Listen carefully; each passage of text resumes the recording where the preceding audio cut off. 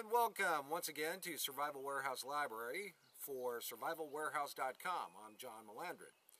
And today we're going to be talking about the different uses of dental floss. For instance, this is really compact.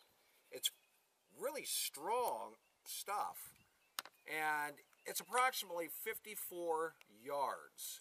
So that means there's 54 yards of, for instance, rope, or many different things. Stitching a wound. If you've been severely cut in the outdoors, getting to an emergency room isn't always possible. In a bind, you can use dental floss and a sterile needle to close up the wound and stop the bleeding.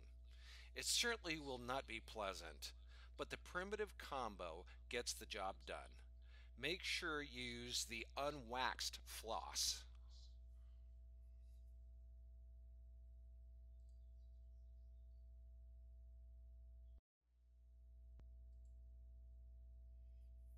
Thread for sewing. Along the same lines as the stitches, you can also use floss as thread for clothing repair. Whether it's a popped off button or a torn sleeve, floss is a great substitute for thread when you're in the outdoors. If you end up near a body of water but forget to pack a rod and reel, you can actually hand fish for most species using dental floss. You can also make a makeshift pole and put on a lure. It makes excellent fishing line. It can also be used to repair a fishing net. Dental floss is also excellent as a rope.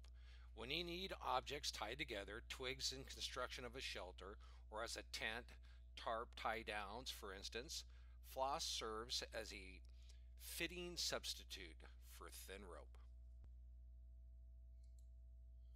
Floss can also be used to replace screws, seal connections, use as snares, to hang small items, or even sometimes as a knife. Dental floss can also be used as an emergency shoe repair by taking several pieces, lacing them together, and using them as shoestrings. We hope you enjoyed this video, and we'll see you on the next one.